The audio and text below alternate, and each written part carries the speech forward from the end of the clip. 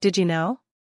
Mercury is the only metal that is liquid at room temperature, with a melting point of -38.83 degrees Celsius -37.89 degrees Fahrenheit. The chemical symbol for mercury is Hg, derived from the Latin word hydrargyrum, meaning liquid silver.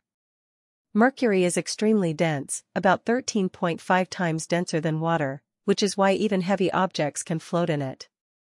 In ancient times, mercury was used in medicine and cosmetics. Despite its toxicity, early alchemists believed it had magical properties.